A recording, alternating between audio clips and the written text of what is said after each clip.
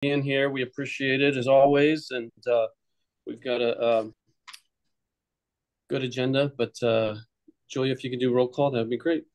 Yeah.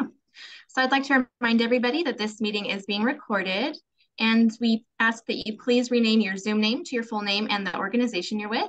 And if you're a resident, you can put the letter R. And when I call on your name, if you can please unmute and say which organization you're with. And then at the end, I'll be introducing the Port of Stockton that's on the call. Okay, so first up, we have Rachel.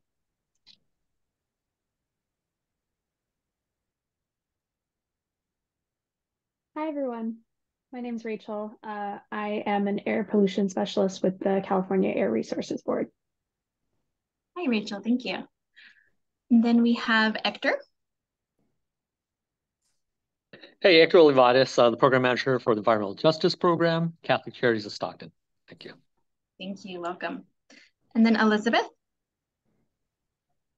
Hi, everyone. My name is Lizzie Malgoza, and I'm also an air pollution specialist at CARB. Thanks for being here, Lizzie. And then Gloria. Hello, everyone. My name is Gloria Estefania Alonso Cruz, and I am representing environmental justice advocacy efforts with Little Manila Rising. Thank you. Kyle. Hey, afternoon, everybody. Wow, we got a bunch of CARB folks here today. Yeah, I'm Kyle Goff. I'm with CARB with the Office of Community Air Protection. Thank you. Welcome. And Margot. Hi, yeah, I'm Margot Prouse. I sit on the AB 617 steering committee for Southwest Stockton as a resident, and I'm chair of our local Sierra group, which is why Jeff and I were talking, because we hosted a coastal cleanup site as well. Thanks, Margot. Thanks. And Mark. Hi, good evening, everybody. My name is Mark Rasmussen. I'm the compliance manager for the San Joaquin Valley Air Pollution Control District. Thank you. Matthew. Hi, everyone. Matthew Hansen with the US EPA, work on mobile sorts and climate grants. Thanks for letting me be here. Thank you. And we have Nate Knott. Good afternoon. I'm also on the AB 617 steering committee, have been on that since April 2020. And I'm also with the Environmental Justice Coalition for Water, Cafe Coop, and represent the Stockton Downtown Comeback Club. Thanks, Nate. And then we've got ASL interpreters Jerry and Karita on the call. Thank you for being here. And with the Port of Stockton, we have Commissioner Atwater, Port Director Kirk DeJesus, Deputy Port Director of Regulatory and Public Affairs, Jeff Wingfield, Jason Cashman, Environmental and Regulatory Affairs Manager. We have Daniel Orozco, Grants Management Specialist. And we have Victoria Lucero, Public Affairs Coordinator, Karen Romero, and myself. And I think I may have missed one person. Tanisha? Good afternoon, everybody. My name is Tanisha, and I'm with Catholic Charities. Thanks, Tanisha. Okay, I'll turn it back over to you, Jeff. Thank you, everybody. Great. Well, thank you, everybody, again for being here. We've got a good agenda. We're going to change things up a little bit today. One of the things we're going to do is have CARB give us an update on the at-berth regulation, which is to curb pollution from ships at the port and kind of what that looks like for the upcoming few years. And Lizzie's going to give us an update there.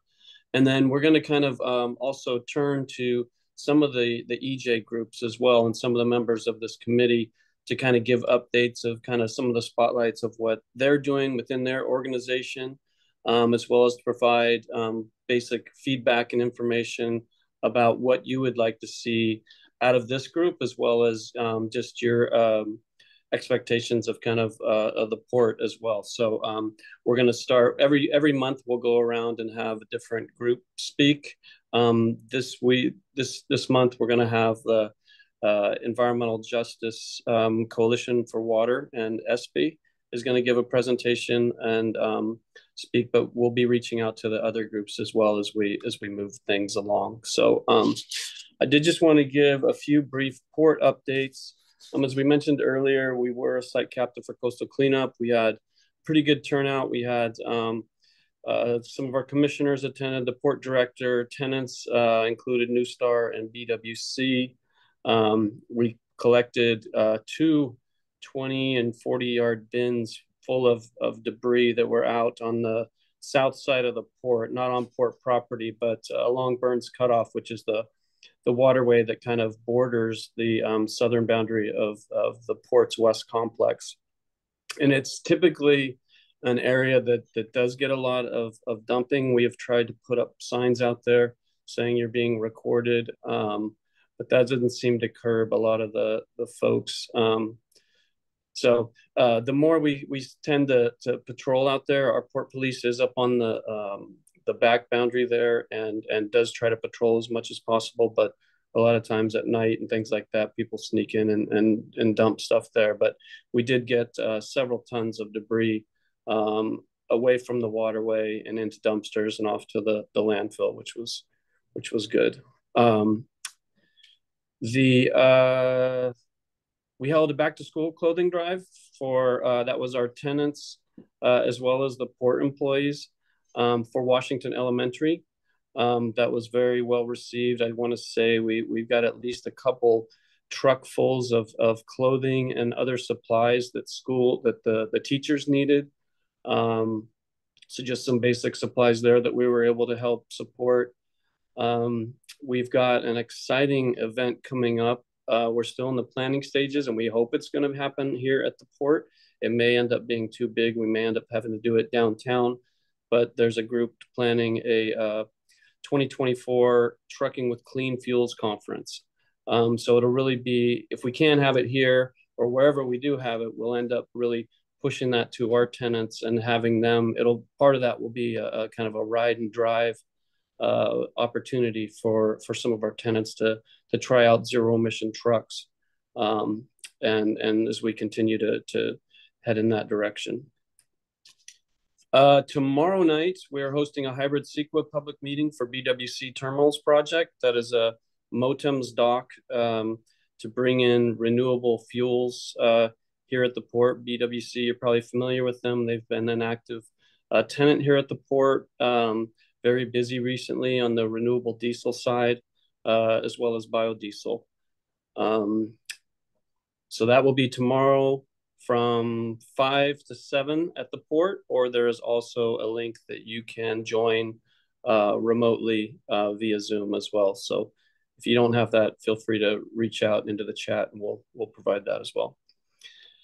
Jobs board, we have had some good interest in the jobs board, and I again ask folks here who are in the community to keep pushing folks to sign up for the jobs board. We're really trying to get the opportunity for South Stockton residents to apply for jobs here at the port, and they can do that easily. They can go onto our website, sign up. A lot of our tenants are signed up now and they're reaching out and looking for people. And when they have jobs come available, and we've made a few connections there. We're also doing a tutorial for our tenants to teach them and make it as easy as possible for them to have access to good quality folks from the South Stockton area. Really quickly on the Green Marine front, Metro Stevedore, they are one of our 3 stevedore companies here at the port. Metroport Stevedore location in Stockton is now Green Marine certified. So we are very happy about that. And we are pushing that opportunity out to other tenants. And if you're not aware, Green Marine is a program and an organization that comes out and looks at your entire operation, how you handle a cargo, your best management practices around your facilities, stormwater impacts, to really make sure they send somebody out, a third party, to come and verify kind of how you're handling things. And they do that on a regular basis. Every 2 years, you have to be recertified. And so folks come out and they spend a few days out here going through all of the procedures and talking to the employees and watching some of the tenants out here. And certifying them if they meet all the key performance indicators. So that is exciting. Are there any questions on any of the updates or any questions on potential other port updates that I didn't hit on? Jeff, this is Marco. Yes. I just have a quick about the Trucking with Clean Fuels conference. That's pretty exciting. Do you know if it'll be early in the year or later in the year at this point, or? We think it's going to be in February. It's still, the details are being worked out, but we think it's going to be in February. And it will be open to the community? Yes. Okay. Because the city of Stockton is currently working on an ordinance. This is for warehousing, but the discussion about heavy duty trucks and clean trucks and all those things is an ongoing discussion with, I think, a lot of erroneous information out there. So. Oh, okay. Well, that would be great. They can kind of see hands-on. They'll be able to talk to the manufacturers. We're hoping to get at least, 5 to 10 different truck OEMs to come out. It'll be similar to the event we did with Nikola. When was that? Last year? Was that last year? So Nikola and others will be in attendance. So yeah, I think that'll really be a good opportunity to kind of get hands-on and actually drive these vehicles and make those connections. Okay, thank you. You bet. Okay. Any other questions? All right. If not, I'm going to turn it over to Lizzie at CARB then to give us an update on kind of the at-birth regulation, kind of see where things are and what we can all expect. And we appreciate you being here, Lizzie. Jeff, before I forget, you went too fast over, but I have a question regarding the list that you just described, the cleaning and all stuff. Are you going to be able to post it on flyer? Where are you going to advertise that? Yeah, the event, we'll push it out everywhere. We'll push it on social media. We'll put it on our website. I will definitely be making sure that everybody from the AB 617 meetings, as well as the Port Outreach Committee here, you'll all be getting the information. We'll send I'm sorry, via email as well. Sorry. What about as far as accessibility goes? Are they be able to receive any instruction for people with disability were able to participate, and how would that be able to have a symbol of them to understand that it's compliant with their disability? That's my concern. Yes, it will be made fully available to anyone with disabilities for sure. It'll be a full public meeting, so don't worry about that. Okay, perfect. Thank you, Jeff. That's all I need to. That's all I like to say. Thank you for now. We'll be sending out emails as well. Okay. I will turn it over to Lizzie for an update on the CARB at-birth regulation. Thank you, Lizzie. Thanks, Jeff. Let me share my screen here.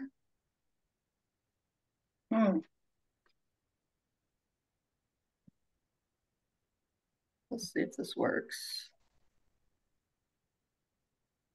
There we go. Trying to do the presentation mode. Are you guys seeing the presentation? No, it's in slide. It needs to be. There we go. There you go. Work? Perfect. Yes. Okay. All righty. So hello, everyone, and thank you for having me here today to discuss CARB's at-birth regulation with your community. My name is Lizzie Melgoza, and I work in the Marine Strategies section at CARB.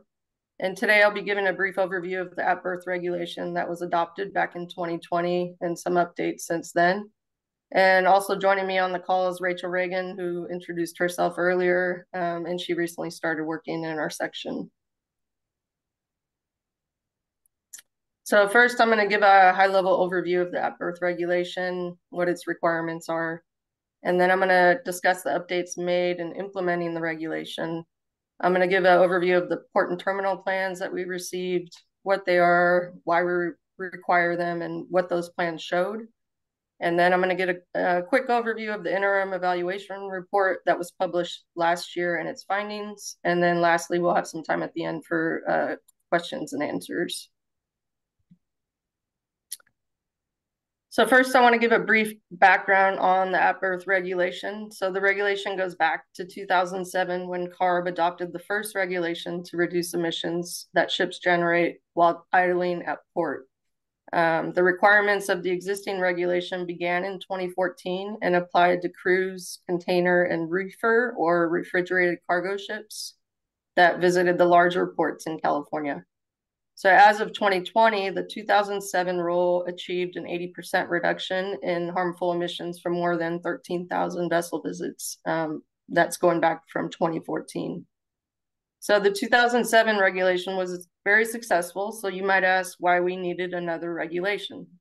The reality is that we need more emissions reduction in portside communities like yours. So CARB's board adopted the 2020 at-berth regulation back in August of 2020, which requires that every vessel must control their auxiliary engine emissions when they're at berth by connecting to shore power or an alternative control strategy.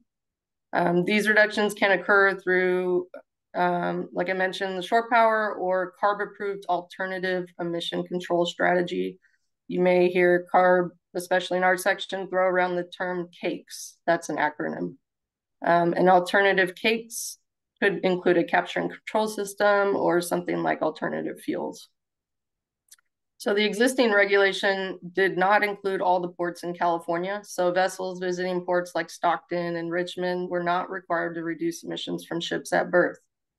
The new regulation will result in a 90% reduction in pollution from additional 2,300 plus vessels per year, and adds new vessel types such as tankers and roll-on vessels, which are also known as ro-ros or car carriers.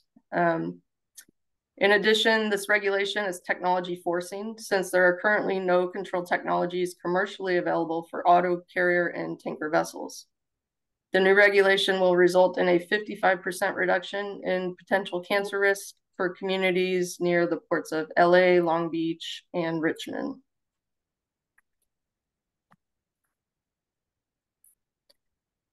So the 2020 regulation requires every vessel to reduce emissions, whereas the previous regulation allowed for fleets to use a fleet average for compliance.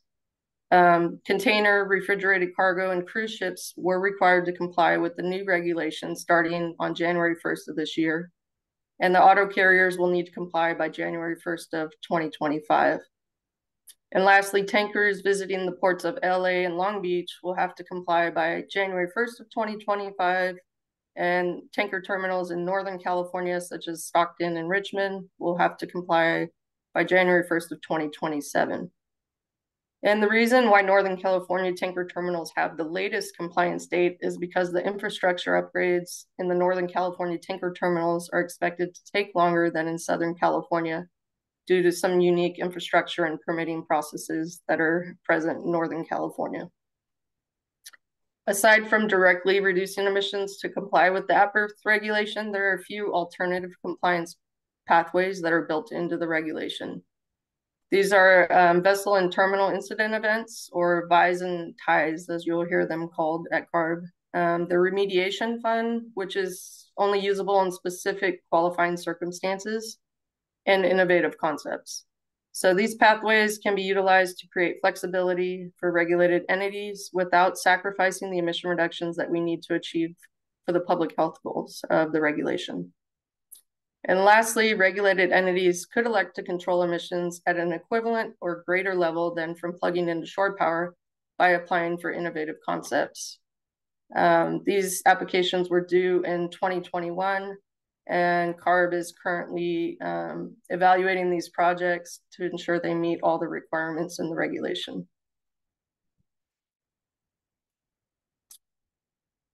So this may be more of a lengthier discussion, but this is kind of where the meat and potatoes is as far as implementation updates to the reg. I'm going to talk about a few key areas, including the remediation fund, where we are with CAKES approval, a tanker demonstration pilot project, innovative concepts, port and terminal plans, and the recent EPA authorization that CARB received on the at-berth regulation. So as previously mentioned, the remediation fund is for vessels, terminals, CAICs, and ports that have invested in shore power or other CARB-approved emission control strategies, but they cannot successfully control emissions from a vessel for various qualifying reasons, such as construction delays. Those eligible to pay into the fund will be contributing towards other projects in the portside communities to reduce emissions. Remediation fund administrators are being established now, and there have been 5 air districts that have applied to be administrators of the fund. Those include the Bay Area, San Joaquin Valley, Ventura, San Diego, and South Coast. And CAPCOA has also applied to be an administrator. Shore power and capture and control systems were the main compliance pathways used under the 2007 reg and are expected to continue to be the main control technology used for compliance with the new reg. CARB has been working closely with providers to expand the availability of at-berth emissions control systems. Stax Maritime is building a barge-based capture and control system for use on tankers as part of a $10 million grant that from CARB, and that system will be available by the end of 2024. So currently there's one CAICs that's been approved, has an approved executive order for container vessels, and there's 5 more, including container, tanker, and ro-ro vessels that are in progress. The 2020 regulation includes a provision called the Innovative Concepts Compliance Option, which is a pathway that promotes early reductions and allows regulated entities to reduce emissions through other projects, as long as they can prove those projects achieve equivalent or greater emission reductions in the same communities versus reducing emissions directly from vessels at berth. So CARB received 12 innovative concept applications outlining 63 different concepts. Almost half of the proposed innovative concept projects involved utilizing barge-based capture and control systems to bank emission reduction credits by reducing emissions from currently unregulated vessel categories like bulk vessels. Numerous applicants are also proposing to use innovative concepts to achieve early emission reductions ahead of their vessel specific compliance date in order to bank emission reduction credits.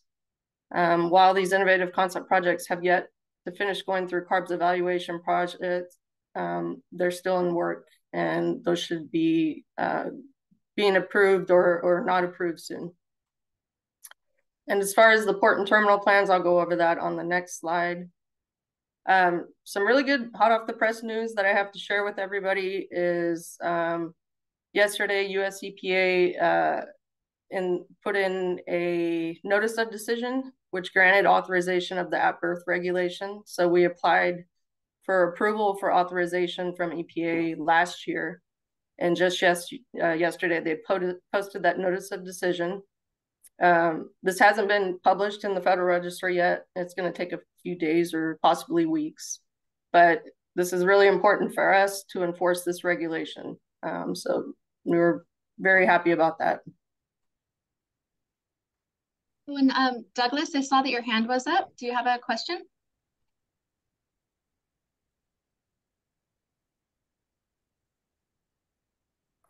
All right, looks like you put it down, so. Okay. All right. Alrighty, so I wanted to discuss some details on the port and terminal plans that we received and their role in achieving compliance with the at-berth reg. So these plans outlined how each port and terminal, their pathway towards compliance, and provided insights into their chosen compliance strategy. These plans also provided details on the division of responsibilities between the terminal and the ports for enacting the infrastructure required by each terminal's plan. These plans were required to be submitted to CARB by December 1st of 2021. And CARB staff reviewed these plans, and if the ports and terminals did not receive an incomplete letter from CARB within 90 days after submittal, their plans were considered complete. And the information in these plans was also used in our interim evaluation, which I'll discuss in more detail on the next slide. The majority of the non-tanker port and terminal plans indicated they would comply by their respective compliance dates. Shore power was the primary compliance option for the non-tanker vessels. And some terminals also explored alternatives such as capture and control systems and also innovative concepts like hydrogen fuel cells. So for tanker terminals, the scenario varied. Many did not identify a clear compliance pathway or committed installation by their compliance date. For those that did, shore power, capture and control, and innovative concepts were the primary compliance options. So about 50% of Southern California tanker terminals anticipated meeting the 2025 compliance date, while approximately only 25% of the Northern California tanker terminals believe they can comply by 2027. So challenges in meeting compliance dates were primarily linked to technology readiness, safety considerations, extended construction timelines, and also lengthy permitting processes. While some terminal plans reference feasibility studies, many of these plans lack specific installation schedules or site-specific evidence. And it's important to note that the regulation incorporates built-in flexibilities, including the remediation fund and innovative concepts that I discussed previously. These are mechanisms provide support to terminals in the event of delays to ensure that the emission reductions for communities are still achieved. And you can find all the initial and revised terminal plans via the link on this slide. Updated RoRo, so those auto carriers and tanker terminal plans are due in 2024 for Southern California tanker terminals and RoRos, and then in 2026 for Northern California tanker terminals.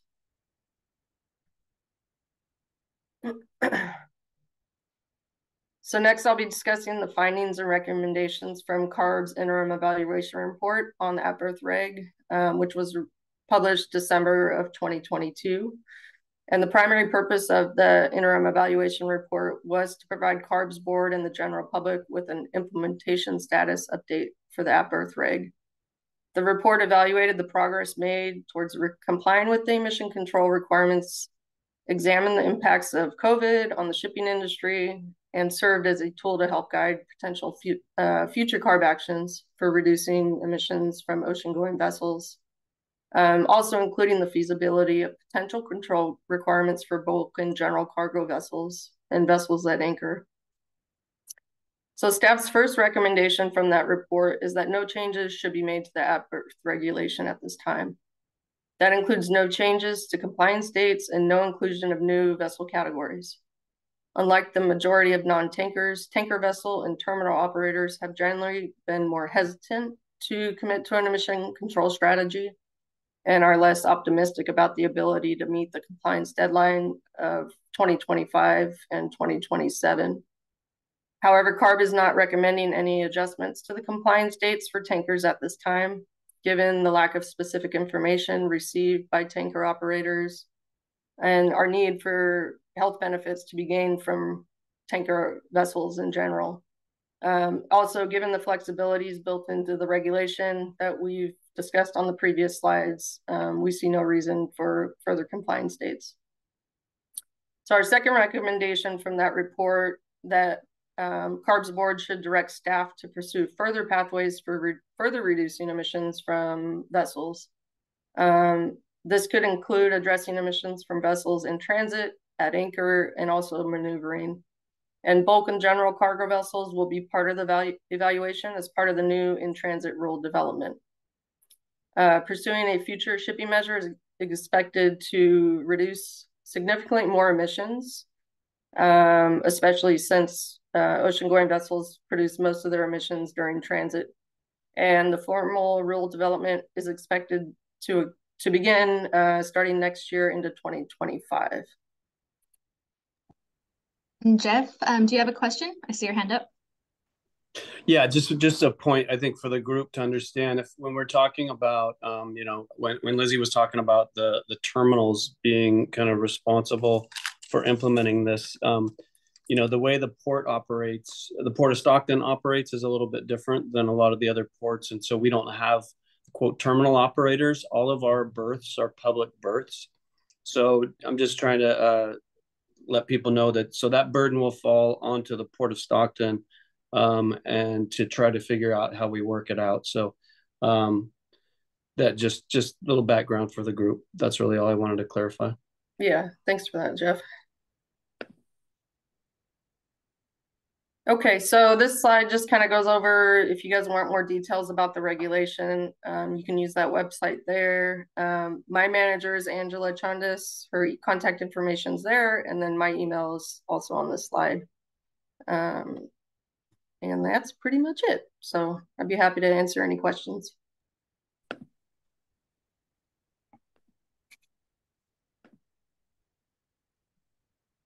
Margot, do you have your hand up? I do.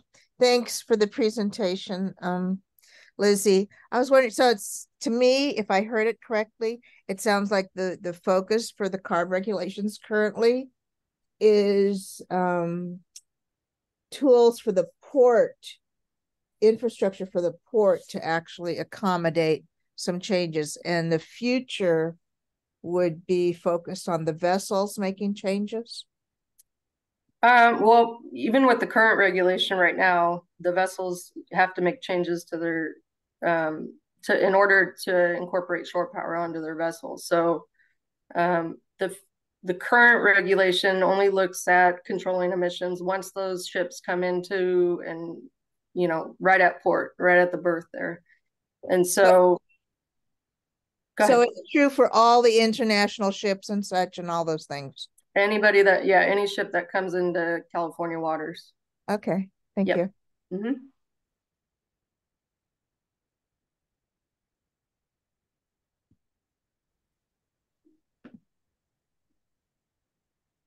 Anybody else?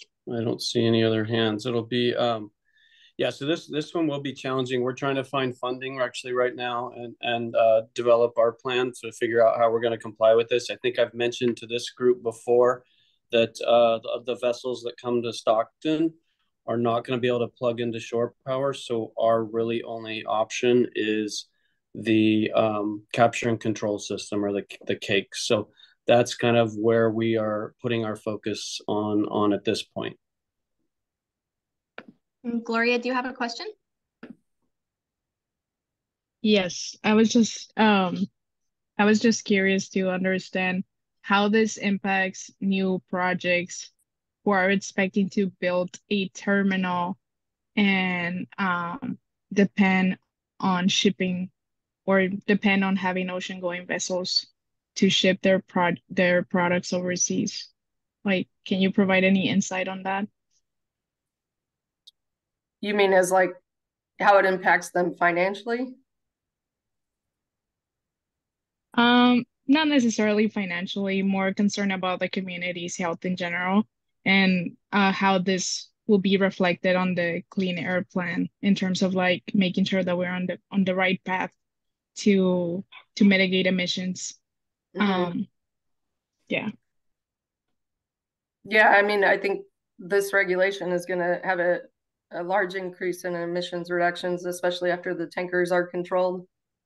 Tankers make up a big contribution of OGV emissions when you look at statewide anyways. So I think when you look at just diesel PM and NOx reductions, I think it's about a 55% reduction in the future once this regulation is at full implementation. So I know that Stockton gets bulk and tankers too, but Jeff, you could speak more to as far as, percentage of tankers over bulk, but I think Stockton in general would see a pretty good, reduction in air pollution from that alone, from the tankers. And in the future, if bulk's controlled, then even more. So yeah, I will say just as far as the cost for the capture and control system, I think we budgeted about $12 million for one system that could work at one berth and control emissions from ships that come in. That's just the construction costs.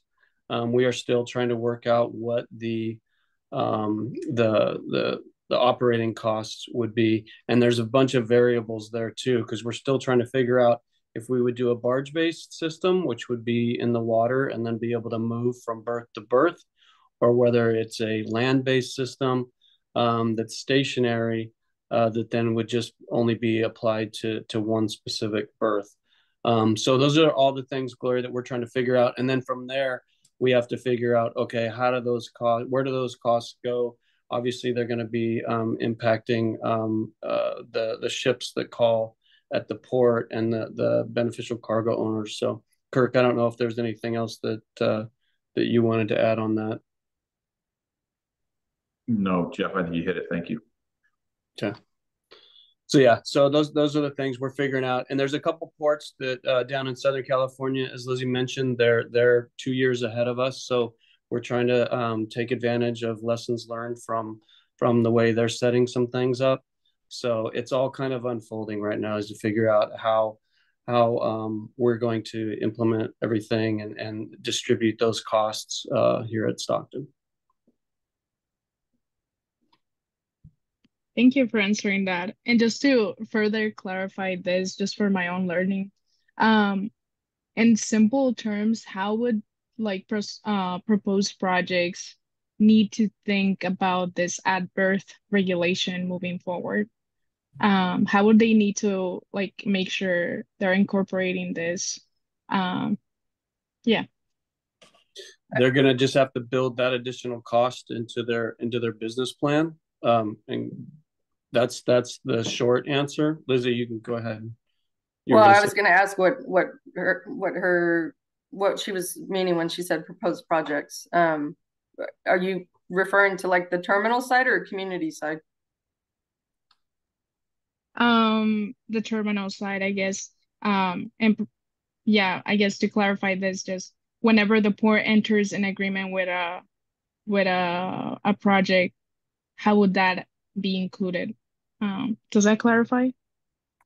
Yeah, I think that helps.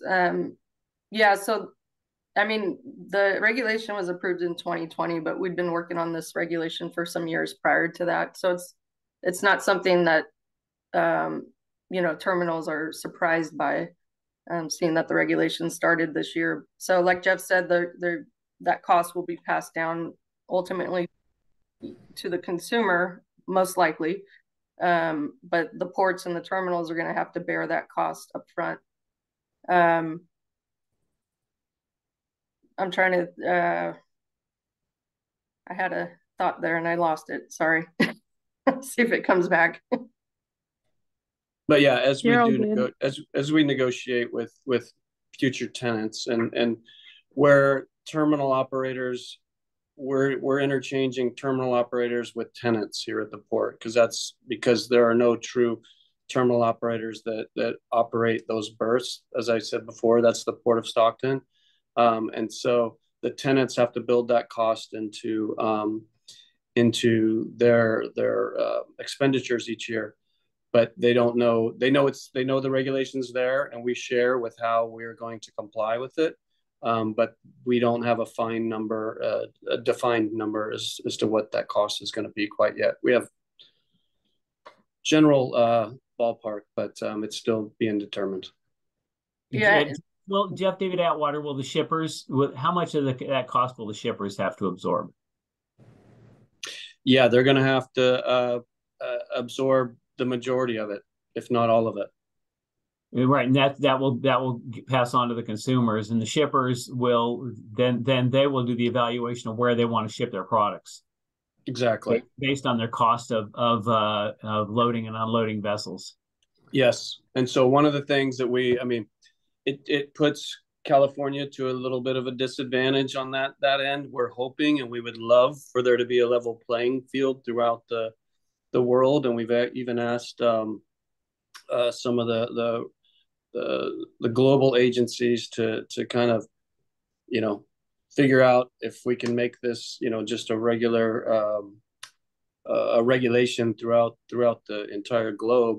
And I think there's been a little bit of pushback on that, but that's something that like the Association of Pacific or Association of American Port Authorities and others are trying to push so we can get a level playing field across the globe. But yeah, you're absolutely right. I mean, will there be cargo diversion potentially to a different state? I mean, that's always an option and an opportunity. We hope not. or possibly to Western Mexico. That's another one. Correct. Canada, but yeah, and one thing I wanted to add, Gloria, too, is in the port and terminal plans that we required ports and terminals to submit. We had them put in a division of responsibilities as far as like who's going to be responsible for infrastructure costs, right? And so they had to outline, and those plans can be updated at any time, but we wanted to get the ports and terminals talking to each other early on to, you know, who's going to bear this cost up front. And I think that's one thing about this new regulation is previously the onus to comply was on the terminals, and now it's equal. It's between the vessel, the terminal, and the port. So there's multiple mechanisms in there where they have to, you know, have early communication to make sure those ships are controlling their emissions. Thank you. Well, thank you so much. You're yeah, welcome. Thank you, Lizzie. We really appreciate it. And thanks for having me. Yeah, and if you guys have any questions in the future, feel free to shoot me an email or Angela. Thanks for having me. Very good. Thank you so much. Okay. All right, we're going to move on to our next presenter. As I mentioned, we're going to have the environmental justice groups give a brief presentation, just kind of a little bit about them, a little bit about what they are doing. And I'd invite anybody.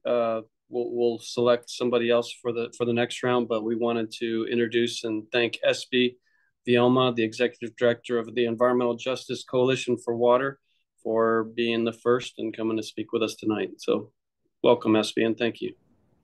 Thank you, Jeff, and good evening. Again, my name is Esperanza Vielma, and everybody knows me as Espy, and I reside, and I'm originally from the city of Stockton. So I went by way of city of Stockton to Delta College, to UC Berkeley, and I'm back home now. And I'm the organization that I'm currently heading is the Environmental Justice Coalition for Water, and it was founded in 2005. And we also just recently, in the past couple of years, co-founded the Coalition for Environmental Equity and Economics, CEEE, and where we work on clean energy with that component. So we basically have worked with community members, you know, for what is that, like 17 years, over 17 years throughout the state. We're a statewide organization. And so I do apologize. I am actually in Los Angeles right now because we're working on a campaign out here. Something I could talk about later on. We're at the Water Replenishment District here, which is a great center. So maybe we can do something like that in Stockton. But basically, in terms of going over, like, you know, mission and vision, you know, we are committed to the environmental justice communities throughout the state of California.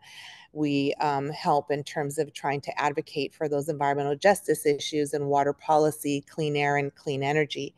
And, you know, I'm not going to go into like the full detail as far as like, you know, mission statement, what have you.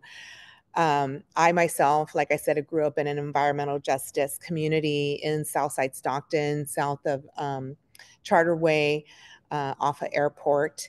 So I understand firsthand what it is in terms of being, you know, environmental justice community member. Not just from the perspective of being, you know, sometimes from the policy perspective or policy lens, because, you know, that is the community where I am from, and that is the community that we serve along with the other communities. And we work in collaboration with local stakeholders and with various agencies and other community-based organizations, as well as larger CBOs. And so the goal here in terms of what we're trying to accomplish is, let me see, if we go to the next slide, sorry. So some of the things that, you know, we've worked on in the past and that we've engaged with. And one of the things that I do want to point out is that, you know, many times the community-based organizations, you know, can state as far as commitment level to our environmental justice communities, but we do work and strive for making sure that we not only serve the community members, but we demonstrate, you know, that the data that is obtained and, you know, the real people that are behind that data. And we work with different research institutions, with UC Berkeley, UC Santa Barbara, UC Davis, and with the Universidad Nacional Autónoma de Mexico, UNAM. And as far as what some of the things that we've worked with, you know, most recently here in our region is under Proposition 1, we created the first Disadvantaged Community Task Force for the Greater San Joaquin County Irwin region. We did that as a subcontract to San Joaquin County. But in addition to that, we were also part of the San Joaquin River funding area, and we served the American River Basin. And this was during full-blown COVID, so we were doing outreach to the community and trying to obtain, you know, what were their needs at that time for you know, for drinking water and for stormwater, wastewater. We did that both through the American River Basin region, specifically in the environmental justice communities, as well as in the greater San Joaquin area. In addition to that, during COVID, we also had the lovely task of working under the USDA Rural Development Technical Assistance and Training Project that we had in 12 regions. So we worked in Sacramento Valley, Salinas Valley, and San Joaquin Valley. We conducted outreach throughout those communities, and also in terms of trying to obtain what were their needs and, you know, how could they better be served by the various agencies, state, county, and local different water agencies. As part of that, we were part of the initial, what's now called Safer Drinking Water, but it was the Emergency Drinking Water Grant that first started in Monterey County. And so doing the assessment needs based on contaminated wells in that area. And we also, in this region, worked on the Get Out the Vaccine campaign that was part of UCLA and the governor's office, in which we had between 40 and 100 canvassers implementing technical assistance with the MyTurn app and helping our community members to increase the saturation rate and complete that process through crowd canvassing, phone banking, and door-to-door. And all of this, if anyone's interested, we have reports on. So I'd be more than happy to share those with Julia and then pass those along. One of the things that we also did that we want to implement, you know, very soon here in our county, in Sacramento, we were able to do the Morrison Creek Revitalization Project with various partners as part of the Department of Water Resources Urban Streams Restoration Project.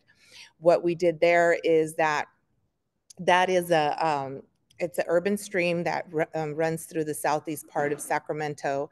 And so what we were trying to do there is to create a neighborhood spot for recreation, education, so that residents can go there and enjoy the actual creek itself. So as a result of all the partners, all of us working together along with the engineering firms, we set forth what currently the city of Sacramento now has, which is they received a grant for $697,000 through DWR to continue this revitalization of Morrison Creek. And they were able to, they're actually just, you know, continuing the community meetings to keep that going. So again, this is something that we're looking for future-wise, you know, working here in this region as well. And we always and continuously work with actually the Port of Stockton, and it's really important, these meetings that we're currently have, because, you know, we're able to learn what the port's doing, but we're also have been able to participate in a very effective manner to do the Delta Waterway cleanups. And this has been an ongoing project of which, you know, hopefully we'll be also collecting data, which I haven't talked to Jeff about yet, but we're working on a statewide initiative with the Coastal Commission, in which we're going to be working with groups throughout the state of California. And so we're going to look at the component that has to do with plastics in water specifically. So I'll give you all a little bit more information as we proceed forward with that. That's just something that's starting out. We're also working with the Mariposa Industrial Warehouse Project with the Sierra Club, some of the members who participate on these calls as well. And we are in the midst of working on the study of heat, COVID, and nutrition in the San Joaquin Valley farm workers. And that's in conjunction with UC Berkeley, UC Santa Barbara, and UNAM. We also were conducting a study with UC Davis and the UC Davis Cancer Center that we're looking at the carcinogenic constituents of domestic wells in Northern and Central California. That's at the very beginning stages. And with that being said, there are some interesting facts that we found out there that the cancer rates in certain types of cancer are higher in the 15 counties that the UC Davis Cancer Center serves. And so the counties that we're in, plus our surrounding counties, unfortunately, are part of those high numbers. And we also participate in the Stockton Mobility Collective as far as, you know, with the electric vehicles. And the last thing, and I think that's on my next slide that we're working on, is a statewide campaign. And that statewide campaign has to do with the fixed charge proposal by the IOUs, and that's being presented to the CPUC. And with that, that's part of the Coalition for Environmental Equity and Economics. And so with that component, what we're doing is trying to educate our community members and trying to let them know what's taking place and how it will affect them, basically like their bottom line, bottom dollar.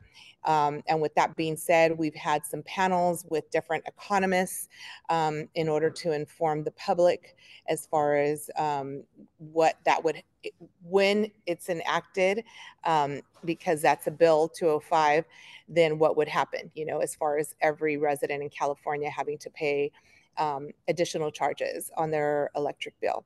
So we're in the midst of that. That's all happening throughout the state of California. And again, I can share, you know, the video that has to do with the with that particular statewide campaign and informational campaign that we're conducting. So I'd be more than happy to like follow up with that and you know, let folks know as we proceed and move forward with that particular campaign that has to do with the economics, especially with our EJ community members. And but those are just like some of the highlights of what we're working on. And like I said, I can follow up with additional information because it is quite a bit of information. And we're working on all those campaigns simultaneously. And we can keep you all posted, and I can send that by way of Jeff and Julia to share with the rest of our group. And again, thank you for the opportunity for allowing us to share some of the things that we're working on. Again, thank you so much. Yeah, and she also sits on the iHub board and just had me come out to speak at one of their big annual events to highlight, you know, things we're doing on the electric and zero emission front here at the port, which was a great opportunity. And I thank you for that. And through that, we've been able to make a lot of other connections and be able to share other information with business leaders throughout the area. Were there any questions for SB? Okay. Well, thank you so much. We really appreciate you being here and sharing that. It's really important, I think, that as much as you hear from us, that we hear from you too, what your priorities are and, you know, things that you guys are working on. So thank you. I'll be happy to take any other questions before we wrap up, but we're just at 5 o'clock and want to be respectful of people's time. So if there are no other questions, Matthew? Would it be okay if I made a quick announcement? Absolutely. Okay, I'll come on camera. Or actually, Margo, I'll let Margo go first. Okay. Oh, I'm sorry. I just want to thank SB. She actually makes me tired just hearing what they're all working on. It's a little overwhelming, but it's pretty exciting. And Jeff, I want to say that, as I mentioned, the city of Stockton is looking at an ordinance for the warehousing to deal with heavy duty trucks. And the Port of Stockton was recognized by one of the planning commissioners as being a star in what they're doing with their electrification of the port. Oh, well, thank you. Appreciate you saying that. Yeah, I will say that also Espy is she is a star as when it comes to definitely our waterway cleanups, because she brings out whether it's drone operators or a bunch of people that are always out there so eager and willing to help with great attitudes, and we really also appreciate that. And I don't think I mentioned that at the beginning of our meeting. So thank you, Espy, for always bringing out and having willing and helpful participants. Okay, Matthew, did you get, there you go. Yeah, there you go. Thanks, Jeff, and thanks everyone for giving me the space. I do want to announce that there's going to be a new funding webinar coming up that will highlight an EPA Clean Ports program, and that is going to be on October 31st. And I'll put some more information in the chat after I speak. But so the Clean Ports program is a $3 billion pot of money funded through the Inflation Reduction Act, and it's really meant to fund zero-emission ports equipment and technologies. And then there's also a little pot of money as well to help fund and develop clean action plans at ports. So on the 31st, we're gonna do our first unveiling of kind of the eligible activities, the evaluation criteria, and kind of the program structure. So I'm gonna put some of those links in the chat in a moment, and then if anyone has questions, you feel free to email me as well. No, thank you so much. We've been waiting for this funding. We've heard so much about it, and we thought it was going to funnel through EPA at some point. So we're really excited that we're almost to that point. So looking forward to seeing the information, and we'll definitely be involved in the webinar on the 31st. So okay. On that great note, I think we can call it a night, and thank everybody again for being here, and we will see you next week. As always, if you're interested in a tour, Gloria, I reached out to you specifically in the chat because I wasn't sure if you had been on a tour yet, and I also think that just coming out and seeing some of the things and seeing how the port's laid out and seeing what we're doing is always beneficial. So I'm always wanting to put that out there. If you haven't been on a tour, please reach out, and we're happy to schedule something. And hi, Mary Elizabeth. I didn't see you joined. Hello, I came late. I've got a different schedule at work. Thanks. No worries. Bye. Okay. Well, thank you, all. everybody. Appreciate Thank you. Have a great evening. Thank you. Bye.